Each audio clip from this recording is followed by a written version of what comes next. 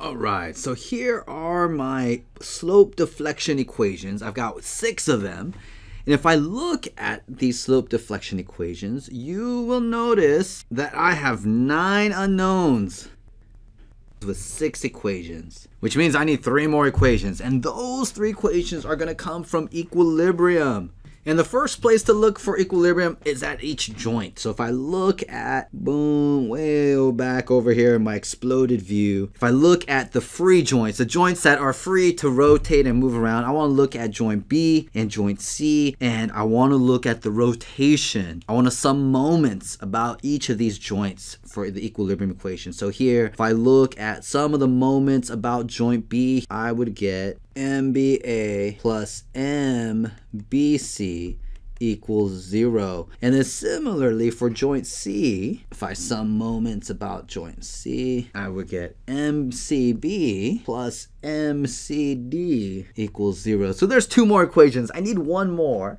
And that third equation is going to come from some of the forces in the horizontal because I have sidesway in my structure. And if I just look at the whole structure itself, and if I do some of the forces in the horizontal for the entire structure, I would get the resultant of the distributed load plus AX plus DX equal to 0. And now it looks like I just introduced 2 other unknowns into here, but really AX and DX are related to the internal shears, and then by equilibrium again by internal moments. So if I look at my exploded view again over here, I could look at an equilibrium or some of the forces in the horizontal for joint A, and that would tell me that AX is equal to negative VA B. And here, similarly, if I look at joint D, this would also tell me some of the forces in the horizontal equal to 0 for joint D. This would tell me that dx is equal to negative VDC. And hopefully all this back and forth isn't making you dizzy. This equation is just 108 kips minus VAB minus VDC equal to 0. And then it still looks like I have 2 unknowns, 2 more unknowns from this equation and not a system.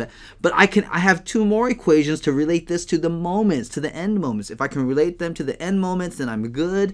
And here my end moments I can relate to the shears by equilibrium of the members. And if I take a look and I focus on member AB here, if I sum moments about end B equal to 0, and I say, boom, this is positive, and I'm summing moments about this point right here, I would get negative VAB times the length of AB minus BA minus MAB plus the resultant of the distributed load, 6 kip per foot times 18 feet times the arm. That resultant is right here. And the distance from end B to the resultant right here is half of 18 feet, which is 9 feet. So this is 9 feet. All equal to 0. And if I do some algebra, blah, blah, blah, I would get this for the shear.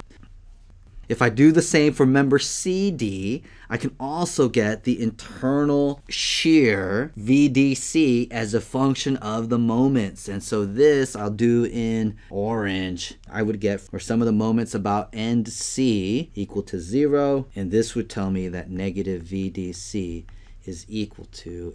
And now I just go back and take these 2 relationships and apply it back to that equilibrium equation. Woo-wee! That's a lot of stuff right here.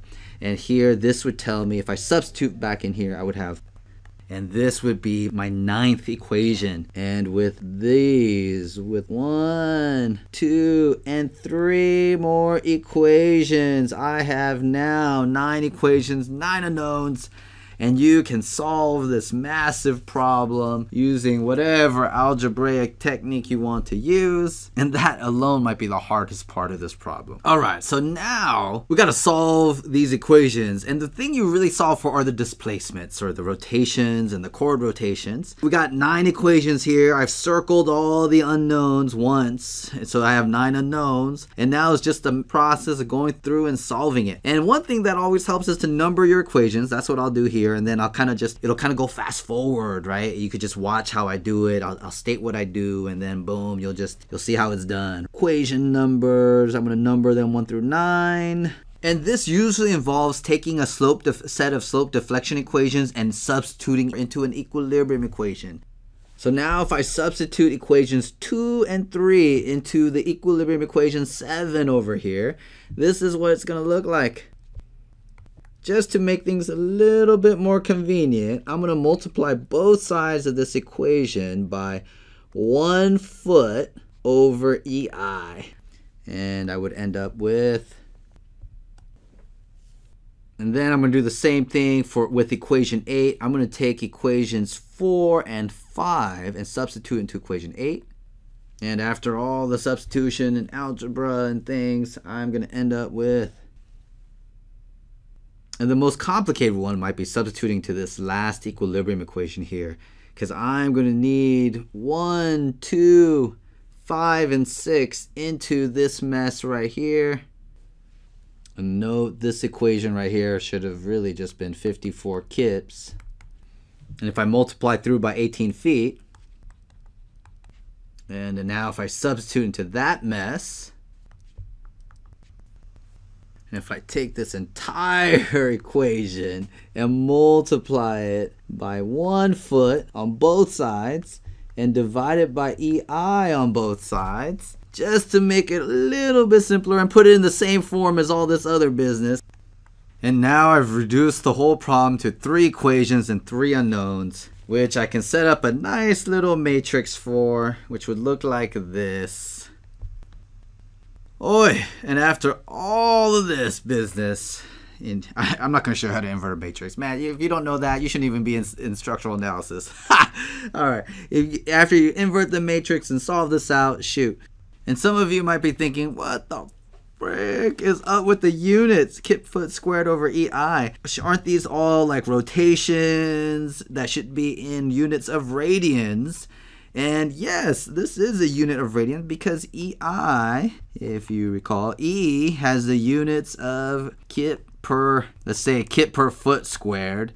And I would have units of foot to the 4th or length to the 4th. And this would end up with kip feet squared, which would cancel out the kip foot squared on top and therefore leave you in units of radians. Alright, so those are my rotations and my chord rotation, my rotation at B, rotation at C. And now all we gotta do is take these displacements, substitute them back into the slope deflection equations, and we have our moments. We have our end moments. And so MAB, using that slope deflection equation, it was, see, EI over 9 feet. If I go back, way over here, this EI over 9 feet, this is that equation I'm using to calculate the end moment AB. And that will be times theta B minus 3 times the chord rotation minus that fixed end moment at AB, 162 kip feet. And here, if I look great, you know, I see the units, the EIs will cancel out, and then I'll have a foot here that will cancel out with the squares, and I'll be left with the units for moment, kip feet, yay. And when I work all that out, this will tell me that MAB is equal to negative 463.91 kip feet. And here again, if I use the slope deflection equations, I will get that MBA. Just from substituting, should end up with negative 110.45 kip feet. I'll leave it to you to do that one. Verify my answer. In MBC from the equilibrium equation is the negative of MBA, and therefore positive 110.45 kip feet. And again, plugging and chugging into a slope deflection equation, MCB is equal to, and by equilibrium, MCD is equal to, and last but not least, the end moment DC. And here all the negatives imply the opposite of how we drew it initially in our exploded view. We drew all the end moments going clockwise. to make sense with the slope deflection equations. And we're still in the slope deflection coordinate system, if you will. And so these negative moments indicate that our moments here are positive 463.91 kip feet going counterclockwise. And similarly for others. And now that we have our end moments, man, we can go back to the members. We can draw these moments in correctly. All the way, oh my gosh, how many pages was that?